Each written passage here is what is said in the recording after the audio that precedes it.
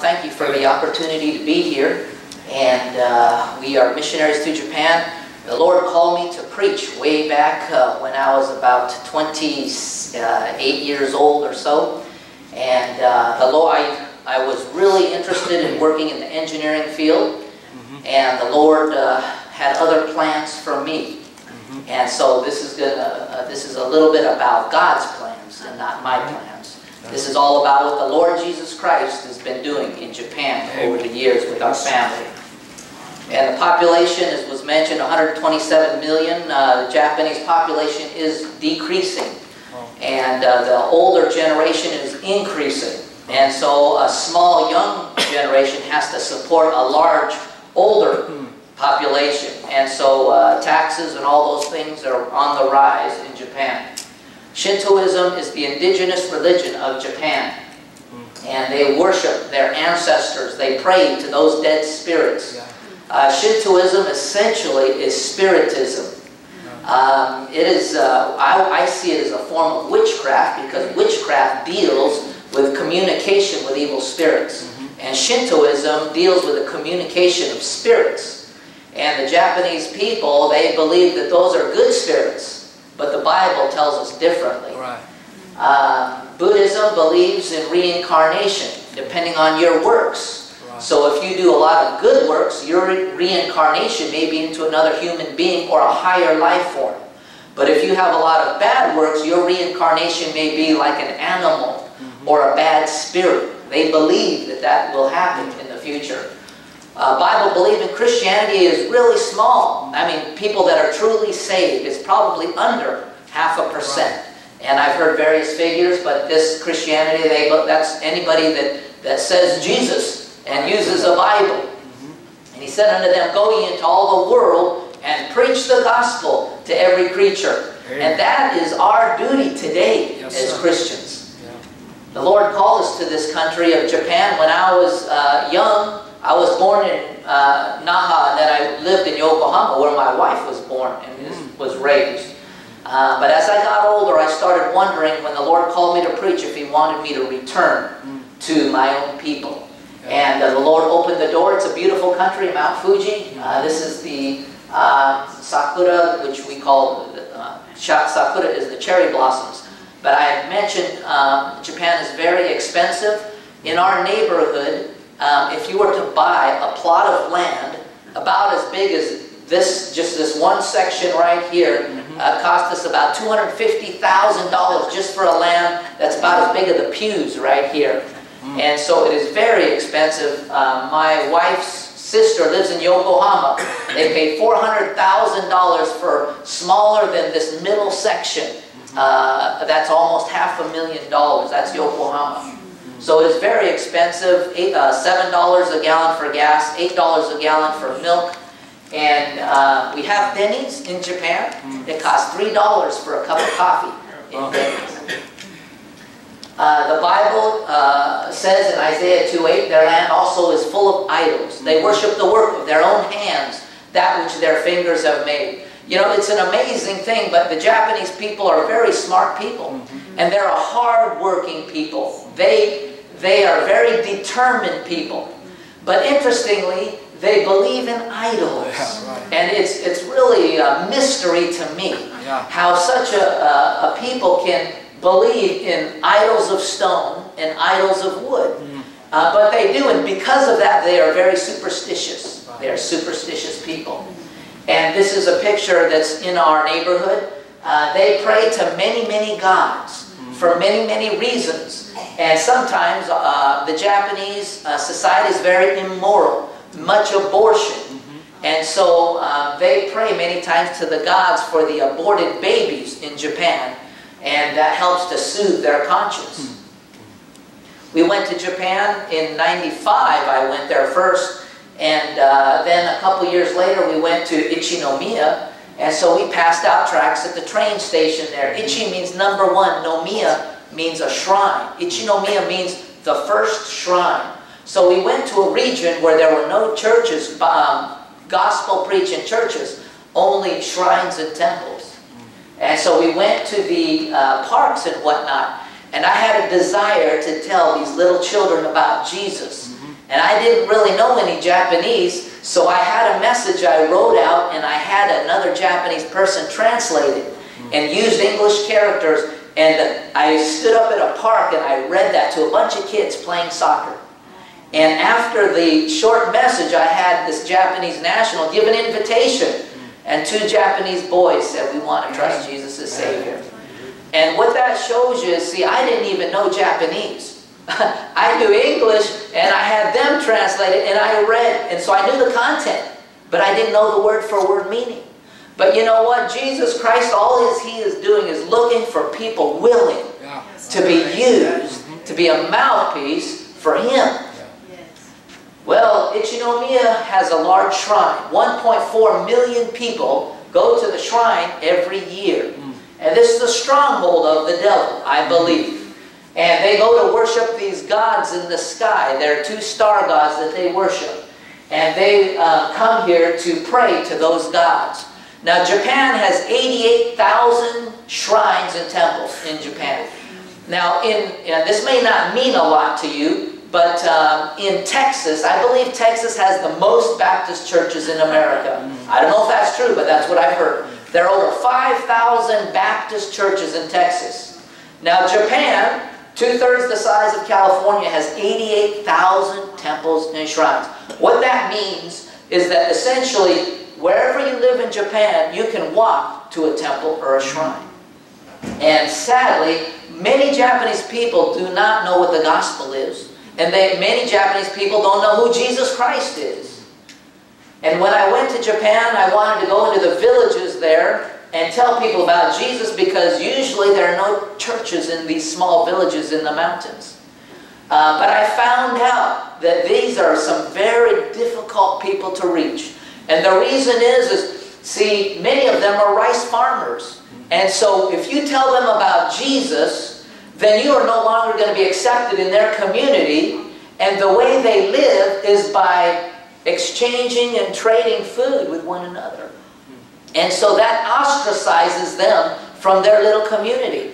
So I had people say, well, you know, I would like for you to come and maybe even teach the Bible. However, I can't do that because there is nobody that's Christian in this community. And see, it's a sad thing, because you know what they're thinking about? They're thinking about their family. They're thinking about how to put food on the plate for their children. So we started reaching the young people of Japan through English. They want to learn English just like maybe in parts of Korea. And so we had English schools, and in our English classes we would tell them at the end about Jesus Christ. And many of those little kids, you know, a little kid's heart is soft and pliable. And many of those little kids said, yeah, we want to trust on Jesus. And so we would give them the gospel, and many of them would get saved, but their parents would say, we don't want them to come. We're not going to allow our children to come to church.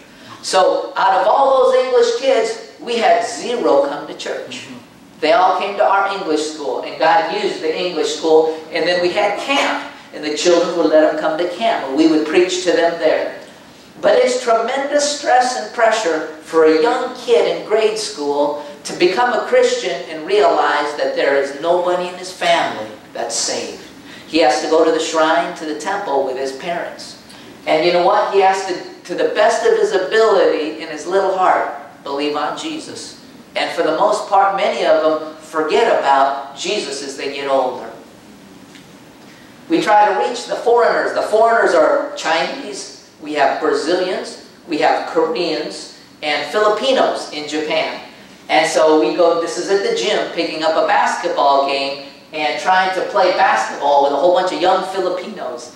And I got to work out a little bit more to keep up with the 18, 20-year-olds. But Filipinos love basketball. And the Japanese, they don't play much basketball. The Japanese like baseball, and they love soccer. And so that's the big sports. But we have a small group of people in our, in our church that are Filipino. And these people right here are Brazilian, Malaysian, and Filipino in our English church. And a lady came up to me after we had been in Japan for, 10 years. And she said, do you have an English church? I said no. And I started thinking, maybe we should, because I speak English. And I said, if we have an English church, will you come? And she said yes. So that was when we started our English church in 2008. And we've been going, and we have 25 to 30 people in our English church. This is a lady from China. And this is the first lady I was able to baptize. Her name is Ka Ho. She came from China. And 74 years old, she trusted Jesus Christ as her Savior. Wanted to get baptized. And it's very hard to see older Oriental people get saved. But it is not impossible. Amen? So we cannot give up on praying for our older generation. Well, we don't have a building anymore because in 2008 and 9, with all the economic problems, we lost our building. So we're meeting in a community center. And we don't have a place to baptize, so we go to the local river. And we baptized there in usually August or so. This is a Japanese man, worked in a factory. And one day I was preaching. At the end of the message, I said, all right, everybody, before you leave, you need to take some tracts before you leave church today and pass them out as you go about at the grocery store, at your factory, at the gas station. Pass them out. And one Filipino did that. She took a bunch of tracts. And she works at a factory, and she passed tracts out, and she gave a tract to Kashiwada-san. He read that. It's a chick tract, a Japanese chick tract. And he read that chick tract, and he said, I need to go to church. And he was, I think he's 28 years old. He came to church, and 3 months later, he got saved. And he got baptized. It's very rare. In Japan, the first place, we were in Ichinomiya. We passed out, my wife and I, our family, probably passed out 30 to 40,000 tracts. Every day we were passing out tracts. We may have skipped a day here and there, but for the most part, that was our ministry. And we only got 3 responses out of 30 to 40,000 tracts. But you know what? God blesses faithfulness. And people started coming to our church years later that we had never contacted. If we will be faithful to sow in tears, the Bible says we'll reap in joy. You know, Ken and Luke started passing out tracts with us ever since they could walk. And they love to pass out tracts, and they encourage Papa, because Papa gets discouraged. And in Japan, there'll come a time when I'll say, okay, that's enough for today. You know, let's go home. And my kids will say, why are we quitting? Let's go. And you see, they got that younger generation, a lot of them got a lot of zeal. And we need zeal to serve God. And, you know, they encourage me out on the street preaching. Those kids will pass out tracts, and the Japanese adults will take tracts from those little kids, from our little kids. And I can try to give out tracts, and many times, oh, no thanks, oh, no thanks. But little kids, you know, it's hard to turn down a little kid. And so I do the preaching, they do the tract passing out, and they enjoy that. We're very crowded, just like Korea. I was in Seoul, Korea 15 years ago, and I was very impressed with the passion and fervency that the Korean people served God in Seoul, Korea. And when you were singing this day, my mind went way back 15 years ago when I went to Seoul, and it was a great blessing.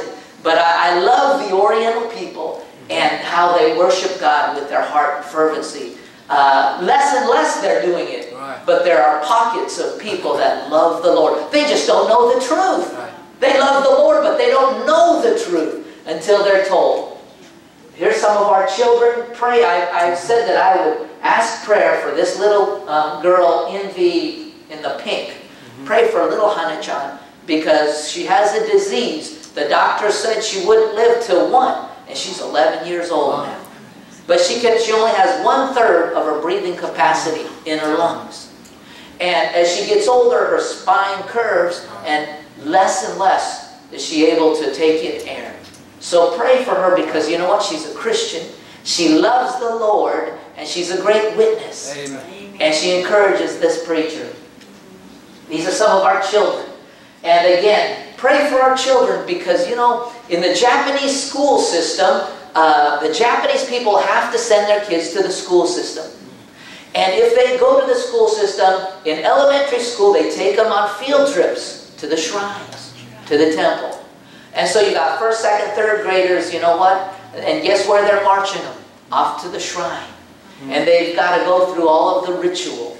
And you know, it breaks my heart to see that. So pray that God would raise up some bold families to be able to stand up and say, we can't let our children partake in idolatry.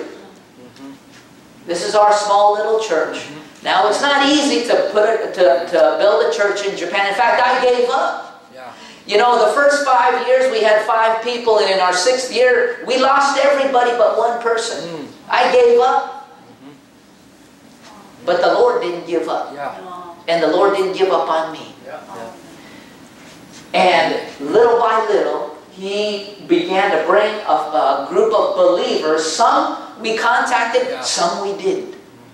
But many of these little kids are growing up in a heathen society, and they need prayer. And you know what? They don't have a lot of Bible-believing churches that they can see good examples of. All they see is maybe a couple families. That's it. So pray that some of our people will grow up and get called to preach so that there'll be other Bible-believing churches around. Now, many of you, as I mentioned, these people are who your pastor introduced us to. Your pastor has been doing preaching through the internet, and these people heard your pastor preach. And they got a desire and fervency to live for Jesus. And some of the people got saved, and now they want to live for Jesus in Japan.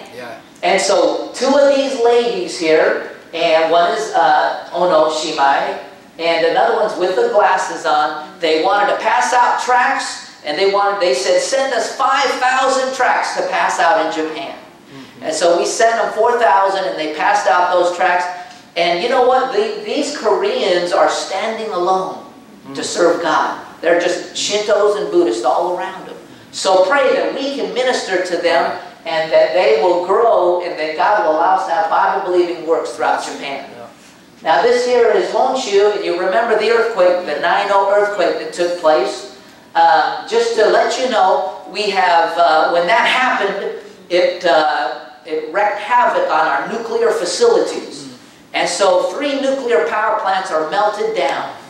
And it's a major problem because there's plutonium and uranium in there, and those elements do not go away in a year. I mean, the half-life of some of those are 30 and 50 and 100 and thousands of years. So we've got a problem, and Japan has changed. I believe forever.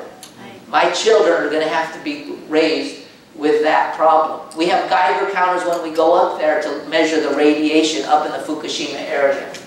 But this, you never saw it, many of you saw it. Many people died in the tsunamis and in the earthquake. And many of these people now are without hope, because the average age of people that died were well into their 50s and into the 60s. That's the average age of people that died. And when they lose everything like this, they have to start over. And many of them were fishermen. This is the fishing industry. And you know what? 5, 10 years isn't enough to build back a business and land. So many of them give up hope. And you know what they're doing now? They're committing suicide because there's no hope. I went to some houses over there passing out care packages and talking with the people about the hope in Jesus, and we have tracts and all of that. And we've had people write us back and say, thank you for giving me hope in life. Amen. We've had people write us back and say, please come and visit us again. And we've talked to little kids whose mother or father have died. We've talked to people that just have no hope. You know why? Because Buddhism and Shintoism doesn't give them hope. Jesus Christ will give them hope. They don't understand Jesus Christ will give them hope. They don't understand that their soul is valuable. What shall it profit a man if he should gain the whole world and lose his own soul? Yeah, that's right. They don't understand the value of their soul. So you know who has to show them? You and me. Right. Outside of those doors, people don't care about their own soul. And it will not be until you and I show them a concern for their own soul that they will get a concern. And that's how it is in Japan. So that's what we do. And we go, it's nothing big. We put a backpack on. We hike up over mountains and small trails into the foothills. And we just give tracts out one by one. And say, let me tell you about Jesus. This is what it looked like there in Kesanuma and Rikuzen Takakura. 70,000 people in this city that was just destroyed. And ships got turned over, fuel leaked out, and it ignited it. And maybe on TV or internet or whatever, newspaper, you saw the fires at night in the bays. That's why that happened. And people just lost hope there. It'll be a massive effort. We went and took food and clothing to some of the people up there. And our thought was, we'll take a shovel and we'll take a Bible. And we'll present them and help them with food and clothing, and then we'll give something for their heart and soul. This is Pastor Usui. He looks discouraged because he is discouraged. People in his church went missing because of the tsunami. And you know what? It was very heart-wrenching for him. I said, we'll pray for you in America. Pray for Pastor Usui. There was a lady, and there are many stories I can tell you, but we don't have time. But just to tell you the desperation of some of these people. There was a mother, and she dropped her child off, of course, to school. And then at 2:46, that earthquake hit, and she never saw her child again. And she felt her child was buried under the debris and mud of the tsunami. So you know what she did? She went and got a license for heavy equipment. And she got one of those big power shovels. And she spent weeks and weeks digging just in the bay for her lost children. You know why? Desperation. No hope. They found her children. But of course they were dead. And now the Japanese people, many of them live with that. Their life is gone. They need Jesus. And you know what they need? See, we don't have a Bible to give them. We have a Bible that the Catholics and the ecumenicals have given the Japanese people. And they may not know it, but they have taken out much scripture. And because of that, our Japanese fellow believers in Christ are very weak. I read the Bible, and when I get discouraged, I get encouraged by my King James Bible. Well, I've looked at the same passages in Japanese, and you know what? The verse has been changed to lose the promise. I told my wife, you know what? If I was using a Japanese Bible, I would not be in Japan today. You know why? Because it doesn't give me the hope that my Bible and your Bible gives me. And I'm not bragging to say that. It's the fact that the whole movement out there has been to water down and change God's Word, and that's a ploy of the devil. And it's infiltrated the churches in Japan.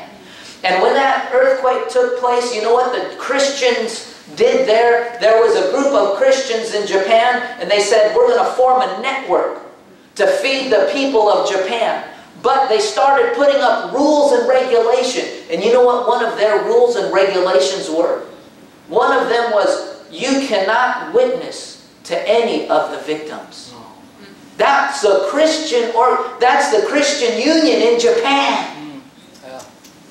Folks, we need to be the light of the world. Because the devil is using Christians to smother the gospel light. These people are joining that, and they're coming together because they want unity. And then, you know what happened? I stood up and told my people, and I said, you know what? There's going to come a time when this group of Christian Union ecumenical people, they're going to be led to join hands with the Buddhists and the Shintoists in idolatry. And the next week, I told my wife, watch, it's going to take 2 to 3 years. The next week, we found an article in the newspaper about a one-year reunion of helping out the people in Tohoku. And you know who it was led by? It was a bunch of Christians, and it was all led by the Buddhists. See, ecumenicalism is not just getting along with Christians. It's one day getting all you Christians to get along with Islam and Hinduism and Buddhism. That's right. Jesus said, I am the way, the truth, and the life. No man cometh unto the Father but by me. Right. And that's the problem today with ecumenicalism. We have to make a stand today. Sure.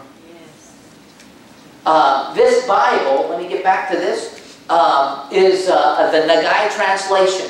It's not a King James, exactly. But it's about 95 to 98% King James. It's translated from the Greek Stephanus of 1550. Which is one of the underlying texts of the King James. The King James was an eclectic text. But this will be worlds better than what we have. Right. Now the problem with this Bible is it's an old Bible. So the Japanese people have to learn more Chinese characters. So you pray that some of the Japanese people will get the zeal and desire to do that. Anyway, this Bible will allow us, though, to teach doctrines that you have already learned in your Bible. And many Japanese people don't even know about. And so, if we can use this at least as a reference Bible, it'll be great. One day, we're hoping that we'll be able to put it into a more simplistic language, but there's many linguistic problems. One of the major problems is they no longer teach the Japanese children these old kanjis, many of them, in school. And see, I believe that's a ploy of the devil too. So pray for the Japanese people. We're trying to do a little bit of woodworking to give Japanese signs so that they can hold up signs. They can put them in their homes or they can put them in their yards or whatever in their church buildings.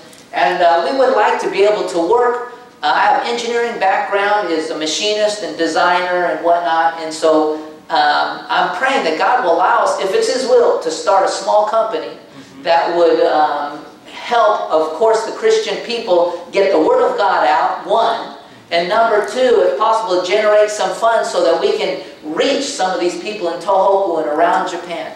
You know, the Mormons are there. The JWs are there.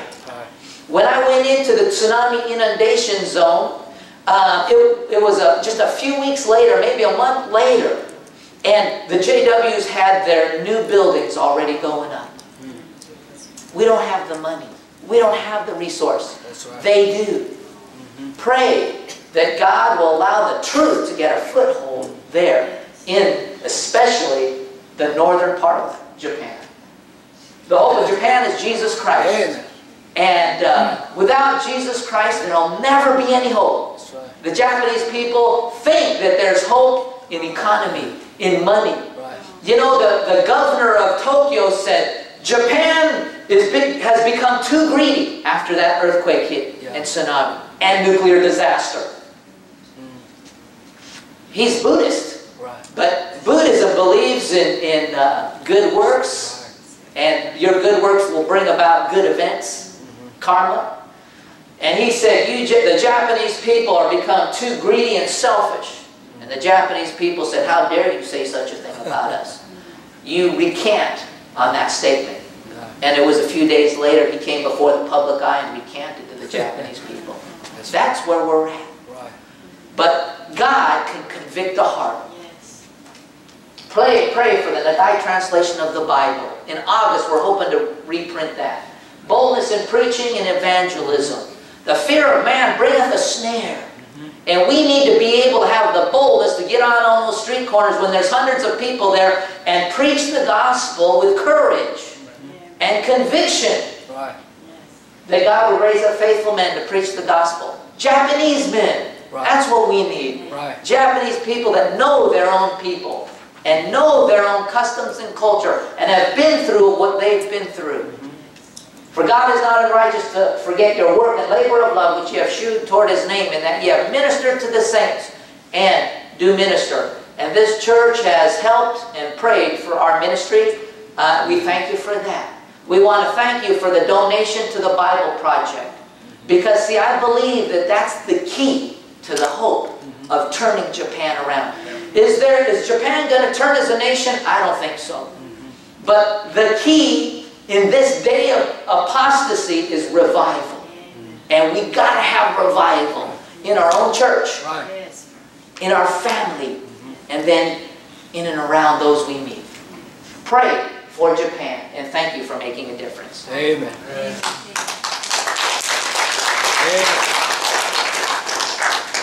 Turn on the light. Yes, please.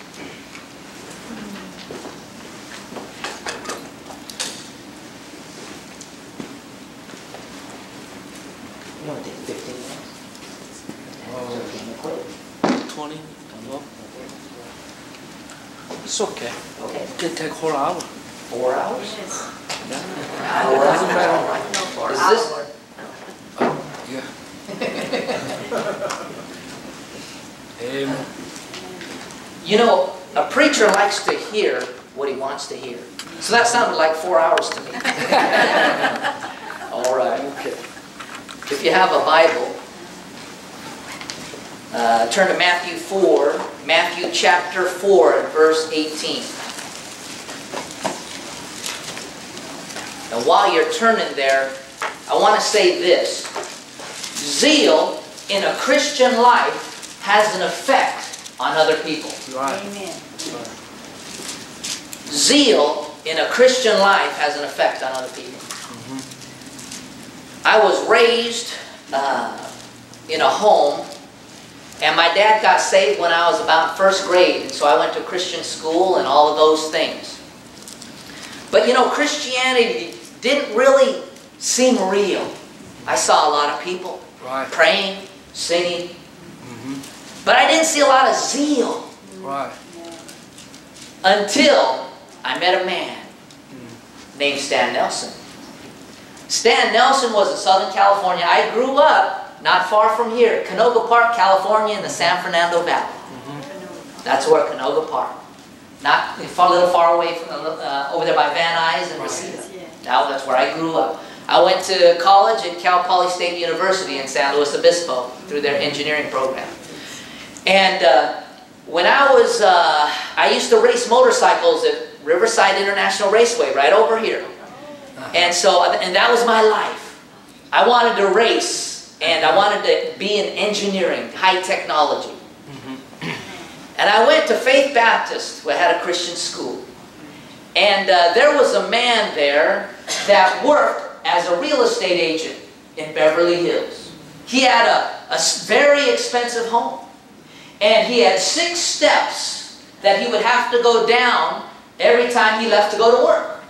And he would go down those 6 steps and he would say, I hate God, I hate living, every morning. And then one day, he met Jesus Christ. And Jesus Christ changed his life so much that he gave up a $300,000 a year job to teach a college class. And I was in that college class. He'd come by my door and knock and say, hey Jeff, why don't you come to church? I said, well, I got a race. He never quit. He'd come by again, hey Jeff, why don't you come to church? He used to drive a red Mercedes convertible. He had a lot of money. He said, Jeff, you want to drive my Mercedes convertible? I said, yes, that would be nice. He said, well, let's go out to eat. Where do you want to go, Beverly Hills? I said, all right. You know what he was after? He was after my soul. That's right. We need people like Stan Nelson. That's right. That got a zeal to win one person at a time. Right. Take time out for one person. Through Stan Nelson, I realized, you know what? Christianity is real to him. Right. There is something about it. There is something about a life with zeal that's got an impact on people that know nothing about Christianity. Matthew chapter 4 and verse 18. Matthew 4:18.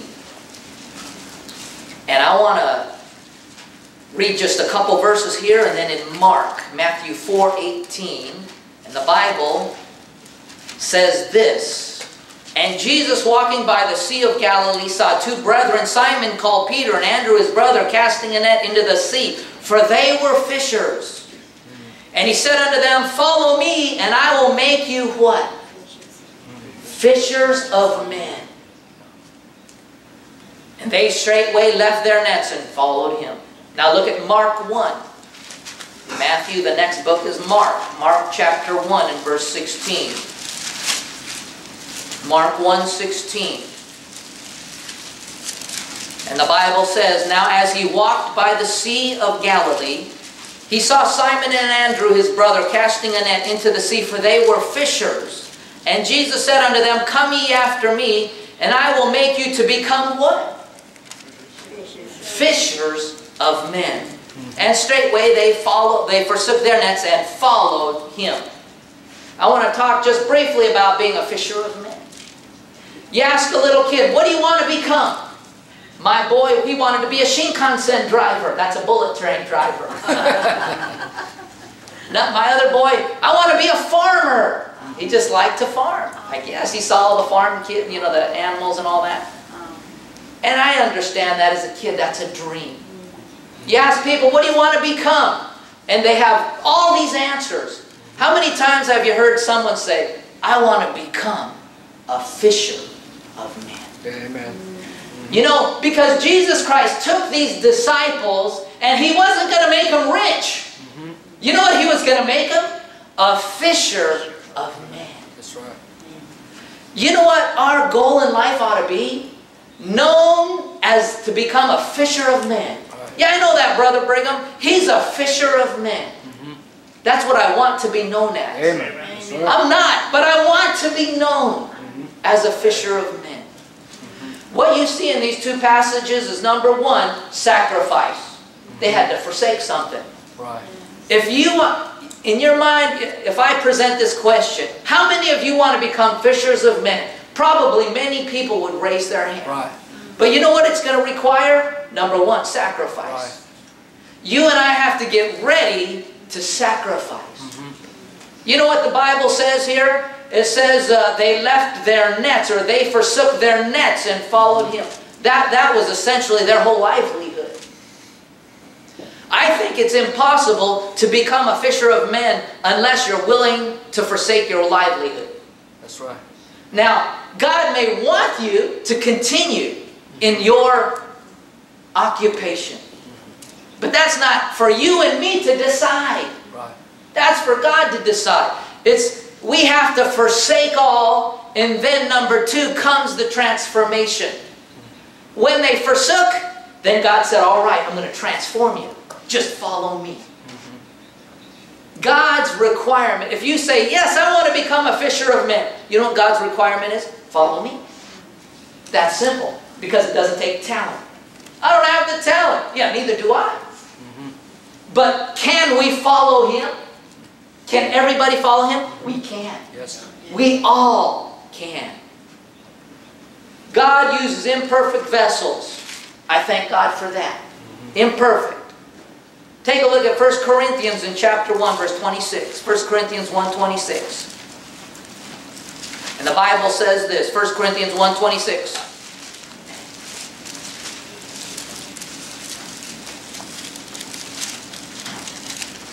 For ye see your calling, brethren, how that not many wise men, after the flesh, not many mighty, not many noble, are called. But God hath chosen the foolish things of the world to confound the wise, and God hath chosen the weak things of the world to confound the things which are mighty, and base things of the world, and things which are despised hath God chosen. Yea, and things which are not, to bring to naught things that are. The Christian is despised in Japan, Right. for the most part. Now, there will be people that argue with you on that. But as a Bible believer that preaches out there and tries to give them the truth, you're despised. Right. Yeah. We come back to America and thank God for people that encourage us. We're treated like kings many times. But on the mission field, and when you go out there, you know, you're kind of like a doormat. You know what I'm saying? Right. I mean, people come in and step on you and wipe off everything on you. Yeah. One reason we come to church is to encourage one another. Amen? Right. Forsake not the assembling of yourselves together, and so much the more, right? As the day's approaching, it says we need to encourage one another. Right. We need I believe, a changed life to be a fisher of men. God uses the weak things and despised things. I'm not noble. Thank the Lord I'm not noble. Because God can use me.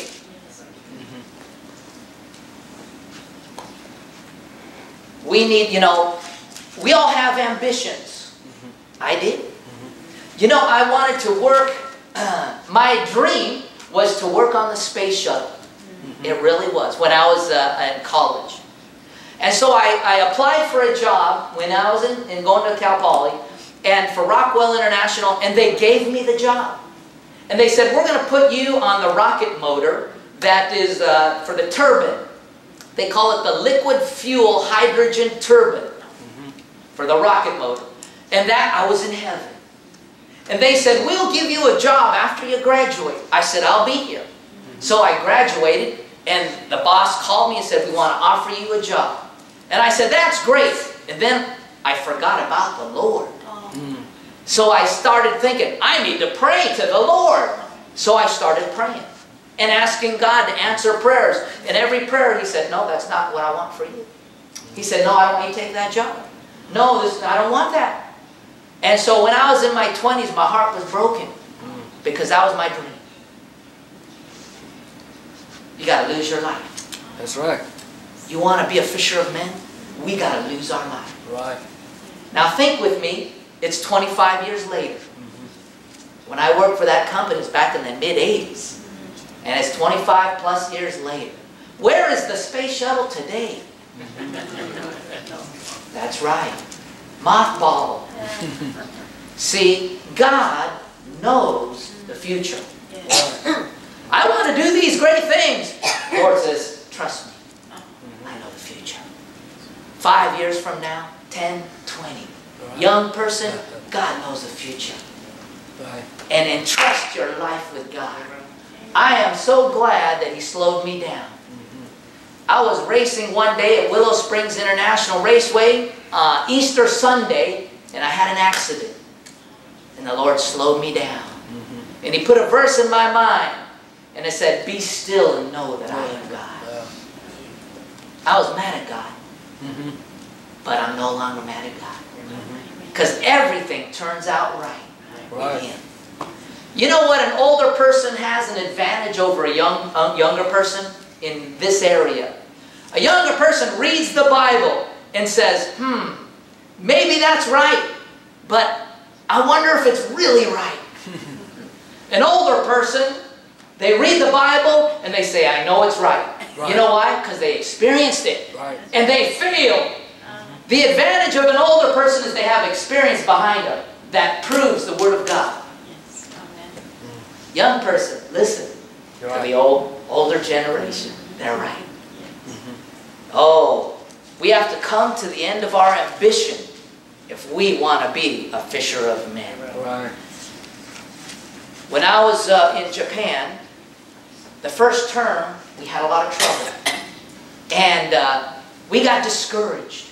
We were sick a lot. My wife had IBS. And then she had a tumor. And she had to get surgery. And then she had hyperthyroidism. And then I had pneumonia. And I know you all have the same problems. So I'm just going to share our experiences. And everyone has their story. But I went to Japan, and after about 4 or 5 years, I wound up in a hospital. And they diagnosed me with tuberculosis. And they said, you can no longer do what you're doing. And they quarantined me. And you know what? I was devastated. Because I was a graduate ready to go. And turn the world around. And 4 or 5 years later, I exhausted all of my energy. And I found myself on my back in the bed of a hospital in Ichinomiya. And the doctor saying, that's it. And I said, Lord, what are you doing? I gave all this up for you. Lord, what are you doing? And I got discouraged about the whole thing. And Lord just let me sit there. 1 day, 2 days, 3 days, 4 days, 5 days. And you know what the Lord was doing? He wanted to break my heart down. Right. And he wanted to change my life. I looked out over it, you know me, and there came a time when I said, Lord, if you want to close our ministry up, our English school up, send me back to America sick, I'll do it. Right. I said, then if that's the role you wanted me to play in your will, then it'll be okay. And at that time, God changed everything around. Right. It was misdiagnosis. 3 days later, I was walking out of the hospital with our ministry again. You know what? We have to have a changed life to be a fisher of men. It will not get accomplished any other way. We're now in Anjo. Those people you saw, that was after the Lord broke my life. And I finally realized that there is nothing I can do to reach people. Right. Nothing. God wants to use you in this community. Call unto me, and I will answer thee and show thee great and mighty things. You want to see those things? God says, you want to see those things? You want to see them, Jeff? You want to see them like people have talked to you about of missionary work in China? I grew up hearing stories and I said, that's what I want. The Lord said, I have to break you down. Right.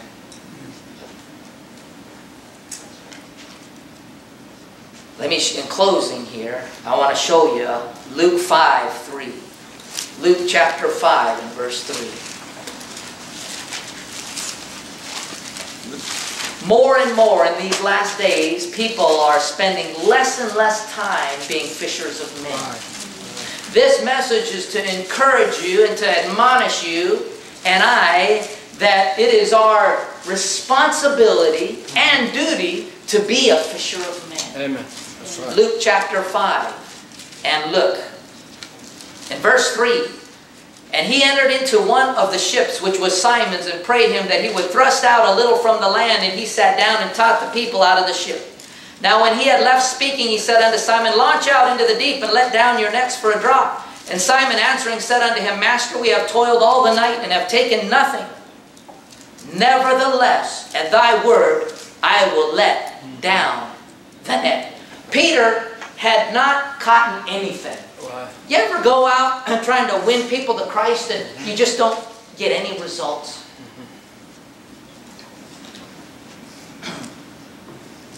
You know what happened? The Lord wanted to teach Peter some things. That it was all the Lord Jesus and zero Peter. Right. So the Lord said, all right, fish, you need to go over there. Peter, you need to let this net down. And you know what happened? There was a great draught of fish that was caught. The question is, who caught those fish? Was it Peter or was it Jesus? You know what the Lord says? All right, will you let down the net? And we say, we've toiled. We've been toiling. We haven't caught anything. And the Lord says, I control circumstances. God is working in the lives of people in Japan and right here all the time. Fish, get over there. And he says to Peter, now let down the net. How hard is it for us to let down the net? As we've been traveling, we've been trying to get the gospel out to people in hotels and rest areas. We've speaking to Navajo Indians, to Filipinos, to a Muslim. You know, I was in a gas station and there was a Muslim that was up there and I was going to leave this gas station and the Lord said, impressed upon my heart, what about him? Doesn't he need a tract? And I said, he's Muslim. And he said, you know, so what? And so I went back and I gave the guy a tract. He says, what is this? I said, it's a tract about Jesus. He said, well, what's this Jesus stuff? Tell me. I got to witness to him about Jesus Christ.